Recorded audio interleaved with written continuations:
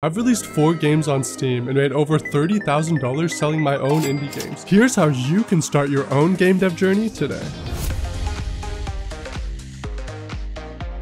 If I had to start all over again with no experience and become a full-time game developer, here's the step-by-step guide to how I would do it. If you want to get a job in game development or you want to go solo, you have to start by creating your first game. For most people, I recommend starting with arcade games. These are pretty simple games, but they can also be a lot of fun. Almost anyone can create a game like Pong, but you can still get a lot of enjoyment out of it. If you're still not sure exactly how to start, I recommend that you download GameMaker since it's very beginner friendly, and it's still what I use to release my commercial games. If you're brand new to coding, you can start by using the visual drag and drop tools. These are like training wheels that you can take off later, but for now, they'll teach you the fundamentals of coding so you can actually get started and create something. It's a great exercise because it'll teach you that even completing a small game can be a lot of work. All the basic features like art, music, sound, graphics, and mechanics, it might not be hard to add them individually, but putting them all together to make something fun can be quite difficult. So when you get stuck, you should start using some online resources. Personally, I am entirely self-taught in game development. Everything I learned was online for free. I would watch a ton of YouTube tutorials, I would read the user guides for my game engine, and I would follow along with other developers in their journey. Also, don't be afraid to use assets created by others. I know that a lot of these assets are paid, but you'll be supporting other artists and developers in the game development community while also saving time. If you don't want to use itch.io or the Unity asset store, Kenny has a bunch of free assets that I definitely recommend you check out. Now on the next step on your game dev journey. Congratulations, you just made a game and you're officially a game developer. Now that you understand the basics of game development and you've finished your own game, I recommend participating in a game jam. At this point, you can start focusing on whatever skill set you enjoy the most or you feel you're the most skilled at. The main game dev skills are game design and project management,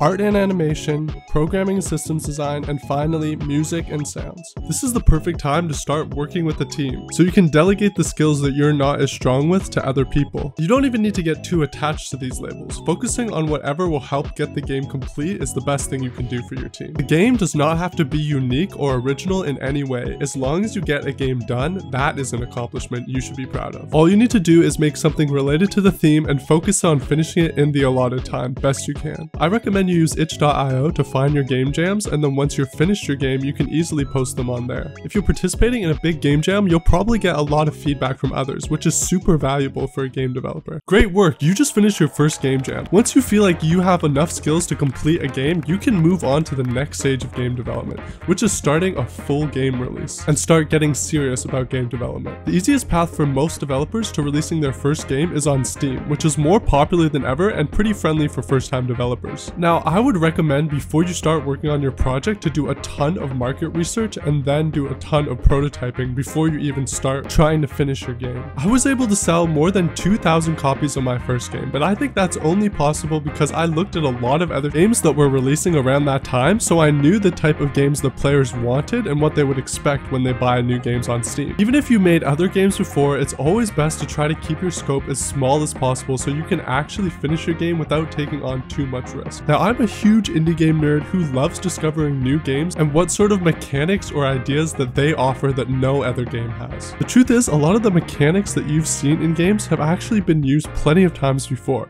It's usually the way that they combine those that create a super unique game and experience. So here are some core genres that I recommend you look into if you're creating your first game. If you want to focus on design and programming rather than art, then an idler or a management game is great for that. You can just focus on the mechanics and you don't need to have a ton of art and animations in the game. Now, if you love deep strategy games, you can build an auto battler or a roguelike. If you create your systems right, you can create a ton of emergent gameplay with only a few systems. Now, if you love tabletop gaming and board games, you can build a card or a dice game. There are a ton of people that love board games, but sometimes they want to get that type of experience on their computer. Now, if you're interested in 3D games and 3D modeling, I'd recommend you make a short and sweet horror game with a really scary scary monster. If you enjoy chill and cozy games and want to focus more on the art, music, and general vibes, I would recommend you make a room customization game or a chill building game. Finally, if story and writing is the most important thing to you, I recommend a visual novel. Here's the thing, even though these are good starting points for you, all of these games are still going to be pretty hard to make and it's still going to be hard to find an audience, but I think you'll have a better chance with these types of games.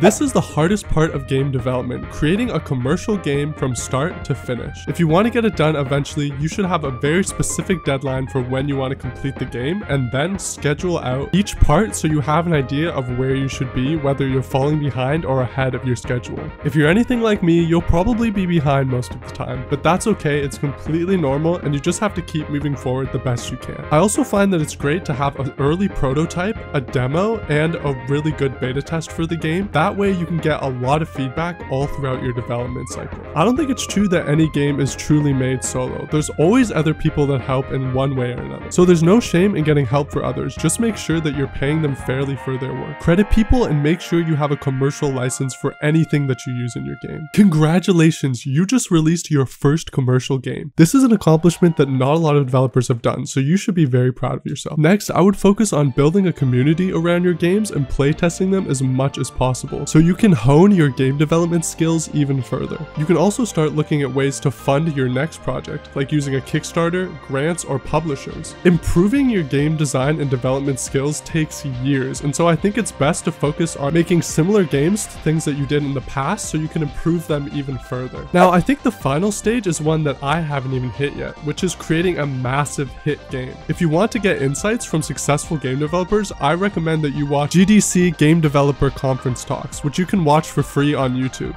In the book Outliers, Malcolm Gladwell follows the lives of a ton of successful people. He shows that there's research demonstrating that it takes around 10,000 hours for someone to master a given skill. But he also found that most successful software developers like Bill Gates were born around the same time and had access to computers that most people did not have. To me, this demonstrates that success happens when skilled people get the perfect opportunity to show off their skill and benefit from them. So there are no guarantees, and it's best to work on improving your game dev skills while creating games that make the best use of them, while also promoting your games and positioning them to succeed. And success is not everything. If you're like me and you just enjoy creating games, then this is the right journey for you to take. Now go make games.